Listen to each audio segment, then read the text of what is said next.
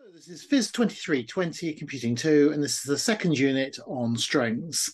And the focus of this unit is going to be talking about outputting data as a string.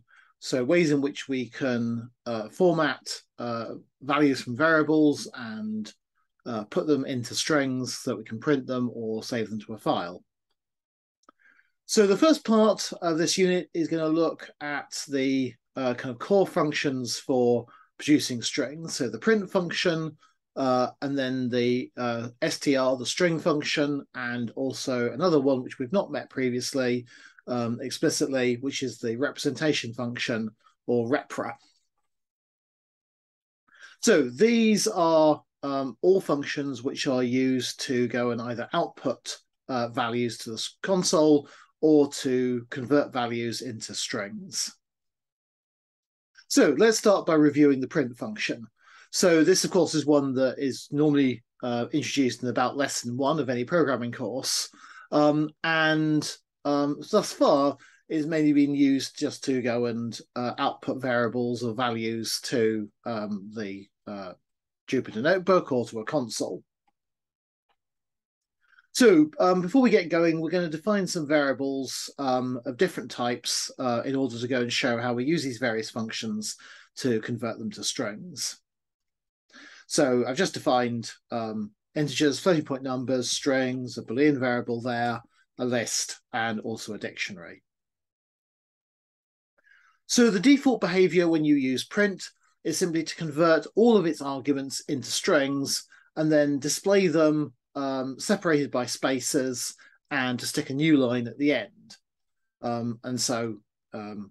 Two print statements like this simply go and concatenate all the arguments together, joining them up with spaces and printing them out. And of course, sometimes if you've got a limited display, then you'll end up wrapping a long line onto several lines. But in fact, that second print statement is all one line, just wrapped for display. So as I said, by default, you get a space between each item and you get the new line at the end. But in fact, you can go and control that. So print takes several keyword parameters, and amongst them, there's a sep, S-E-P, and an end keyword parameter, which you can use to go and control what is used to separate the values print out. So in this case example here, I've gone and had a separation of a colon, and by setting an empty string for the end parameter, I'm going to suppress that new line character that would otherwise be printed. And so now when I do two print statements, the second print statement is going to follow on immediately after the first print statement. And so here you can see that that second print out just goes at the end of the line because I've told the first print statement not to print a new line character at the end of the print statement. When you call the print statement, each of the arguments you send to it are converted to strings first. And then there's actually a couple of different routines of functions that are used to go and do that conversion from a value. So in this case, for example, the integer and the floating point variables intrinsically are storing numbers. And so when we print them, we have to convert that into a string. And so, as I say, there are two functions that Python uses in different circumstances in order to do that conversion from a variable value, which might not be a string, into something that is a string that can be therefore displayed. So the first one you've come across in first year programming courses is the str function, and this is doing what we call casting. So casting generally in programming means converting from one data type to a different data type. And so the str function is used to cast anything it can into a string. And what we actually mean by that is that it is trying to find the best way to go and display the value of whatever it's been given as a string. So, for example, if we do that with an integer, then the best way to display a value, the integer value as a string, is simply to go and give you the number as a decimal number, obviously converting it into decimal digits and just making that the string.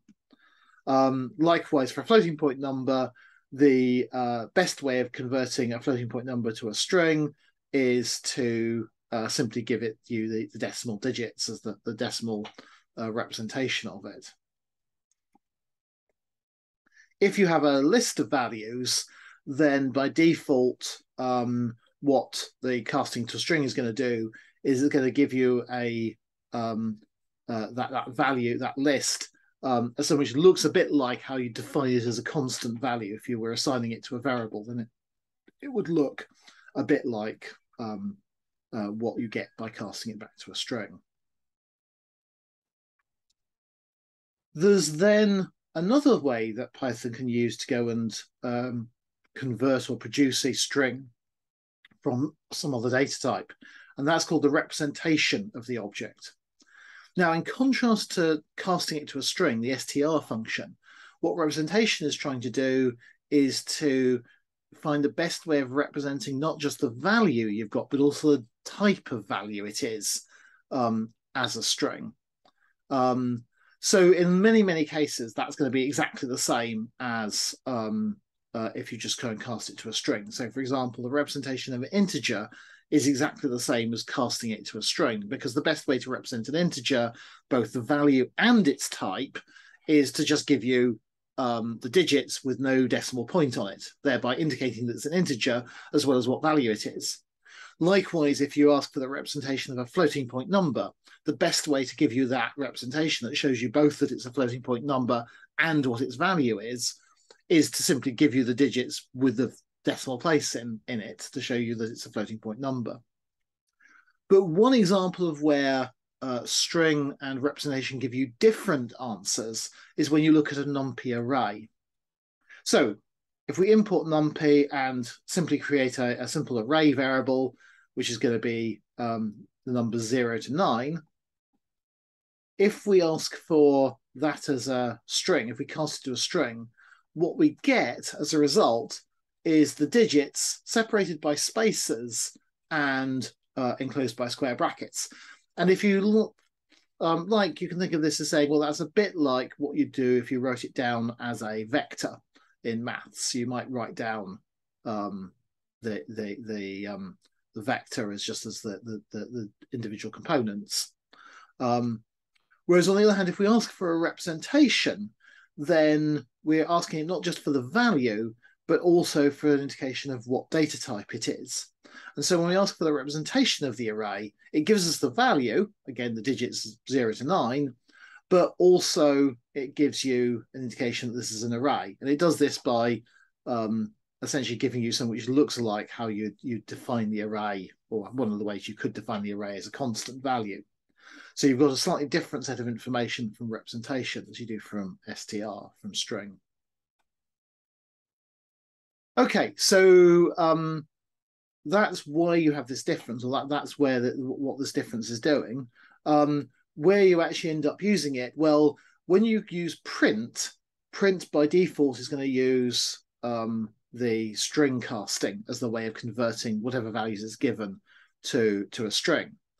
But when we are working in a Jupyter notebook, then in a Jupyter notebook, it has a special feature that when you evaluate a cell, the last value that appeared on the cell is then reported back to the user as the output of that cell.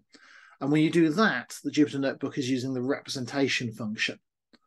So in this case here, if I print array, I get the conversion to an str format. Whereas if I just end the cell with array, then it returns, as a function of how the Jupyter notebooks work, it returns the representation of the array at the end of it. And as you look at more complicated data types in Python, then you'll find that increasingly you get a difference between what the string gives you, casting as a string, where it's just trying to give you the best representation of the value as text, compared to what the representation gives you, which is trying to give you not just the value, but also the best representation of the data type as well.